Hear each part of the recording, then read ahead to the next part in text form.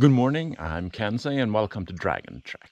This is the shelter I stayed in last night. Back here there's a piped water source, it's awesome. There's a preview over there and a bear box over there.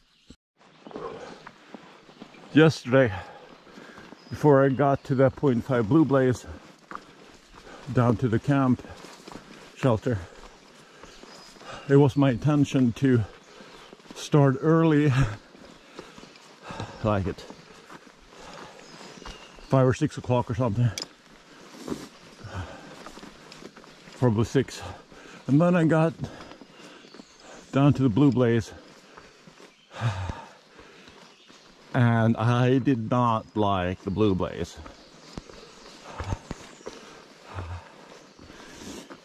So I decided not to start that early. It's now 7:55 and I'm heading uphill, if you can't hear that. Ooh. And yesterday one of the other hikers in the shelter had the exact same headlamp that I do, and now my headlamp is missing. Hopefully she packed mine out too, thinking it was hers. There is a hiker on his way to catch up with her and ask her about that, and she's going to leave my headlamp at a specific place so that I can find it. Because what I want to say with this is you need to put some sort of indicator on your stuff that it's your stuff. And I've known this, I've planned to do this, but I never gotten around to actually doing it. So it's better to do that sooner rather than later. Okay, so I spent last night in Limestone shelter, and getting back up was easier than getting back or going down yesterday. But still, based on the blue blaze, this will be the second shelter I recommend you do not stay in unless you have to. The previous one was 1.2 miles off trail. This one is 0.5, but the blue blaze is not good. However, going south, the next shelter is 13 miles away. Going north, there are 2 shelters about 8 miles away, but they're being reconstructed. So you can stay there, but there's no shelter to stay in. There's water source, there's camping, but no shelter. So the next functional shelter is about 17 miles north. So right now, unless you can hike 30 miles in a day, you're going to need to stop at this shelter. However, they expect that the 2 shelters 8 miles north of here will be completed in late June. So when you see this, they might already be completed. Not sure the exact date this will be posted, but it might already be completed. I'm heading about 8 miles north today. I'm staying at one of those incomplete shelters. It will be my first night in the tent since I returned to the trail.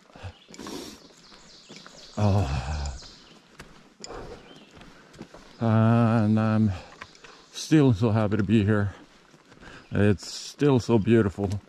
We're at the edge of the forest, looking out of a field and some really nice views. I just met a hiker that saw a bear 20 minutes down the trail at his pace. It'll be a little longer in my pace probably, and the bear might have already left when I get there. I don't think I've ever seen a bear in the wild. I would like to, but I wouldn't want to endanger myself just to see a bear. So right now it's 8:33, so around 9 o'clock, which is when I would like to stop and have a snack.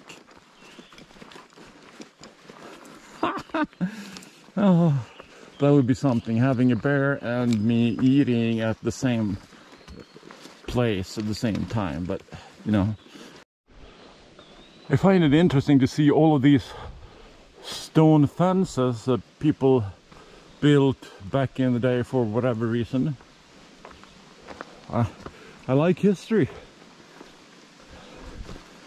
and I wonder what they were for.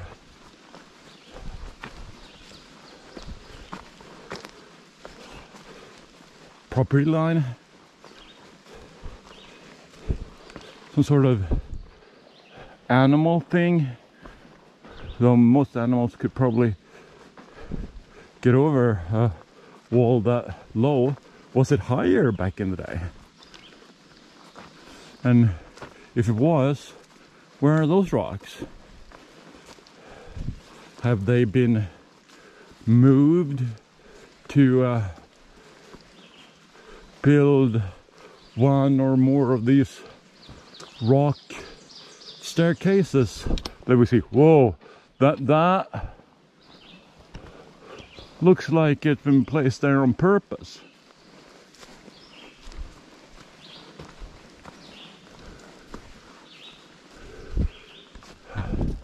Almost like a Viking thing if we were in Scandinavia. Wait, is this a tree? Is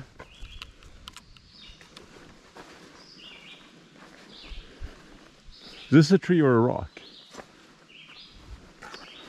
I mean, it looks like a rock some of the time.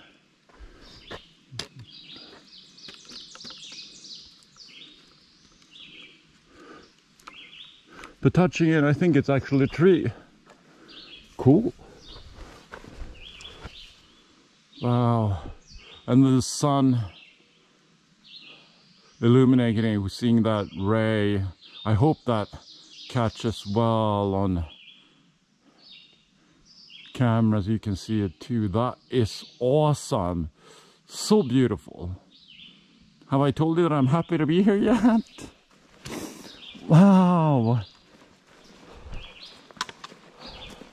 This is such an experience.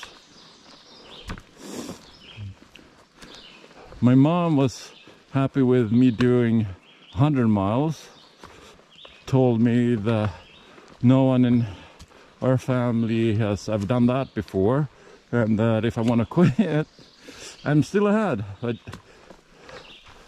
Kataran beckons.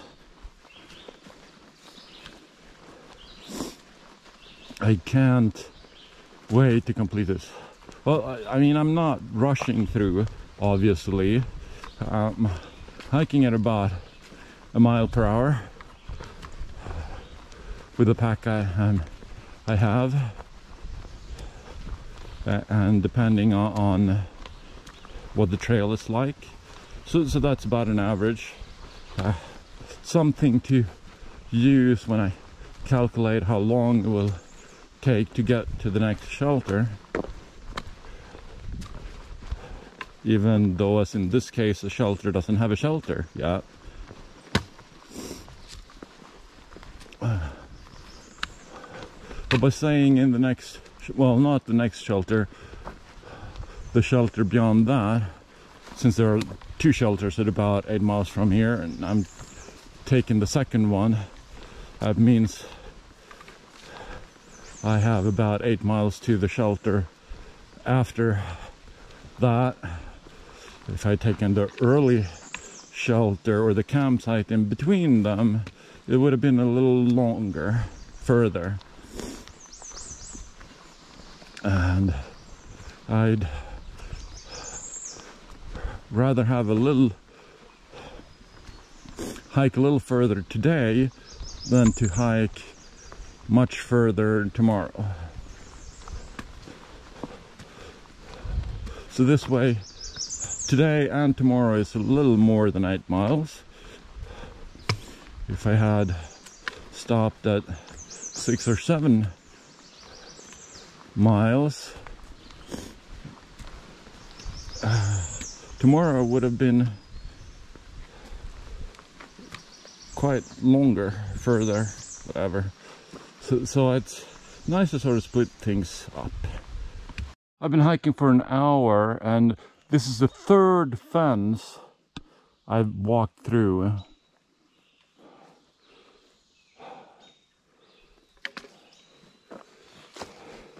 Which also means that I'm probably close to where that bear was sighted, but I can't see anything and I can't hear anything.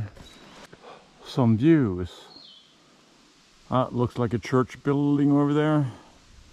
I like church buildings or religious structures. And those houses over there looks to be larger than average.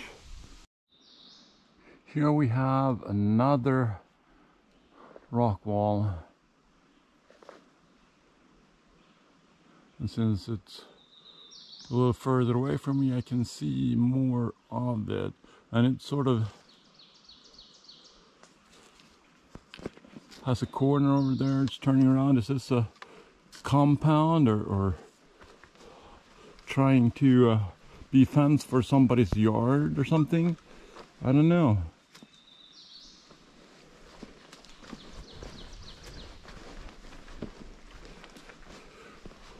Does anyone know? Let me know in the comments if you have any theories or sure knowledge of why these stone walls are here.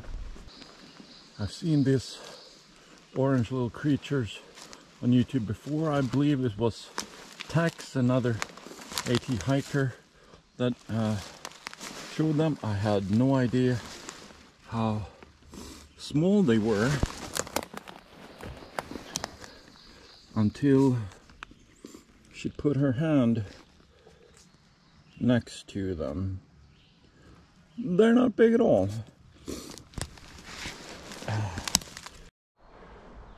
These logs can't have been here for very long. I mean, they seem newly stripped or recently stripped, whatever. And they've even made a staircase with a railing. This looks awesome. Ooh, and they, well, not on the first step, but these steps have been, I can't even think of the word, but they're not smooth, which means that I have a better grip. Oh. Bonus points for Connecticut and the people that do this. This is awesome. Thank you so much. And the railing is smooth. Mostly. I mean, there is a thing there that means it's not completely smooth, but this is nice. Really nice. So nice. Thank you. There's been some steep elevation changes, in particular towards Limestone Camp, whatever it was called.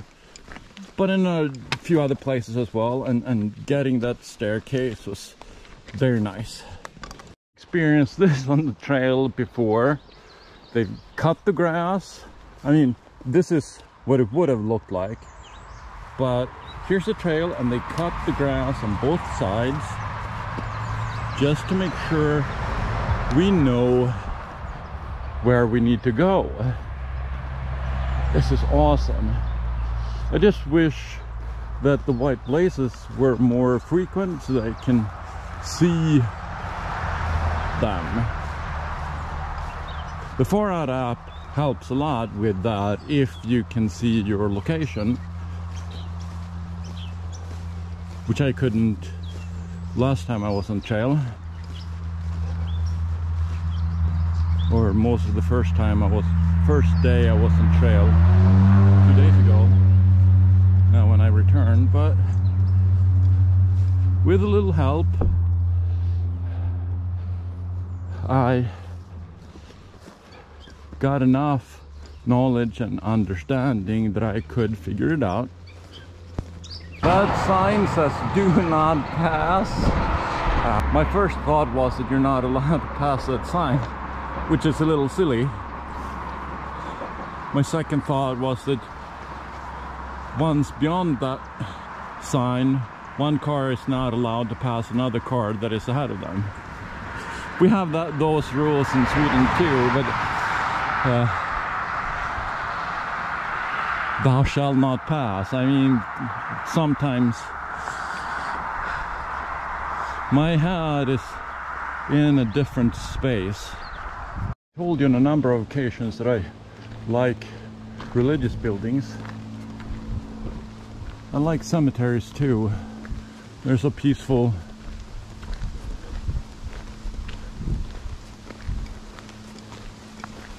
Where I come from, they don't usually put flags at the people's graves, but I'm not surprised. It seems like a very American thing to do. That looks like a Marine Corps flag as well, so maybe that person served in the Marine Corps. Maybe the others, or some of the others, have military or other service in their background too. I don't know, but I like this cemetery.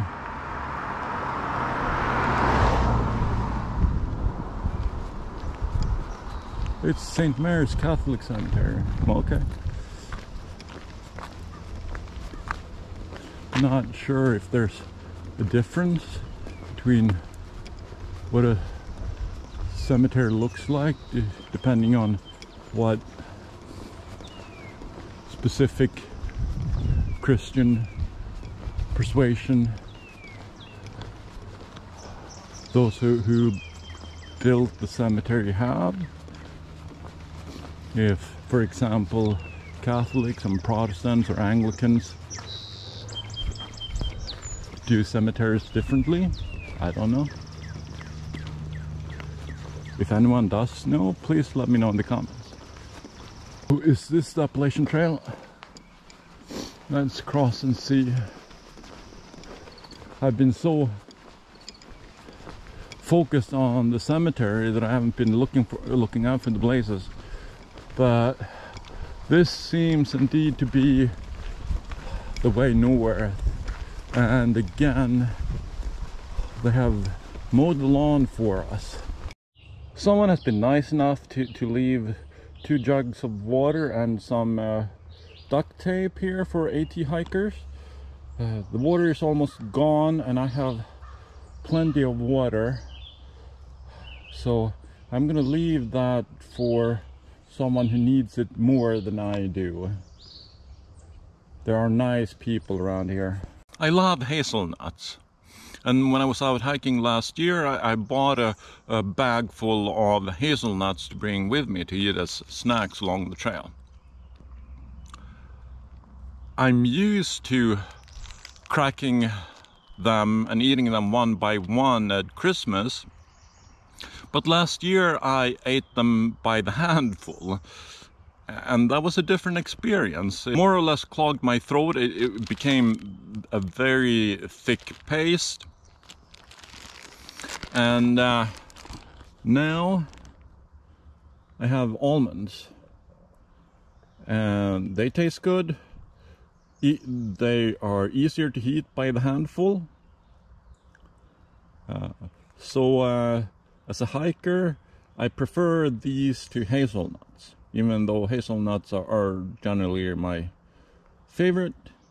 I'm not eating hazelnuts as a hiker. Really? You want me to go down this? I mean, this is, I wouldn't say impossible, but the rock is not smooth, but it's not something that I would say would be easily traversable. This is going to take all of my ingenuity. Okay, so that's taller than me. Can't say exactly how much taller than me. That was quite the thing. Maybe not as hard as it looked at first, but it definitely required a lot of thought. Well, or thought. Whoa, stumbling. Don't usually have the camera in my left hand, but it seemed like the prudent thing to do right now.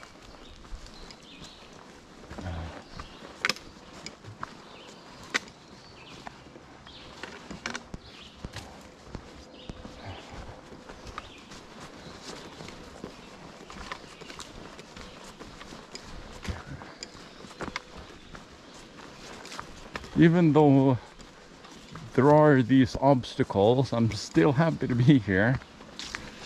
I'm still heading for Katahdin. Okay, some uphills like this one. No, go ahead. I'm talking to the camera, so don't worry about it. Thank you.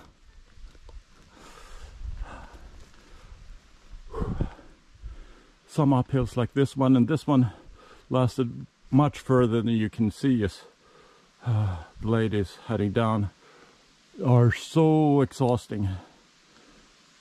This, whew, I'm happy to be up here because that took a lot. Here we have another exhausting uphill. Might not show on the camera how much of an uphill that is, but trust me, it's gonna be exhausting. I am now on Lion's Head, 1,738 feet. Quick calculation would say that's 600 meters, but it's less than that. Some views through the trees.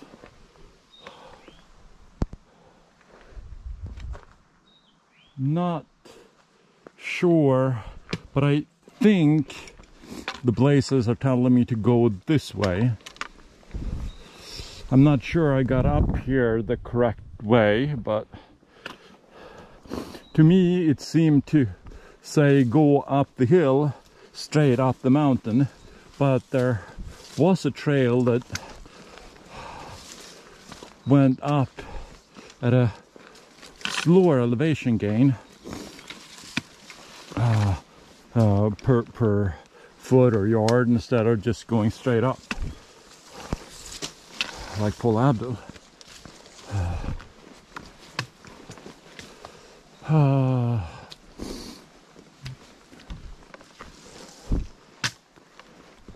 Yes, white blaze going in the right direction.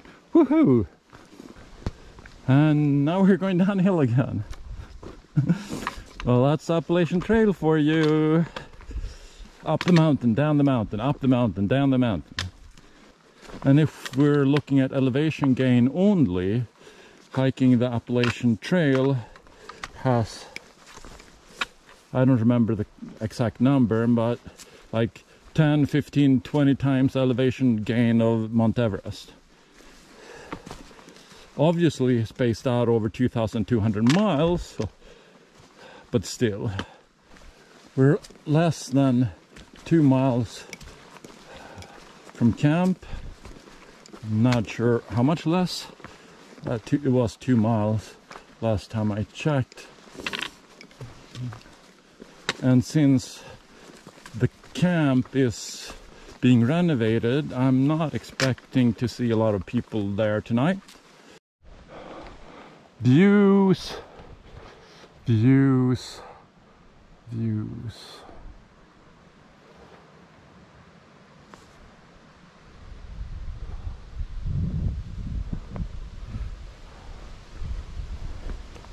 And getting down from here seems to be just as rocky as getting up was.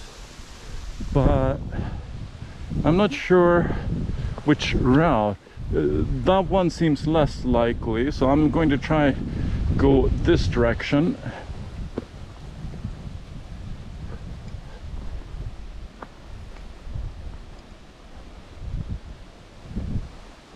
Yeah, there's a blaze on the rock.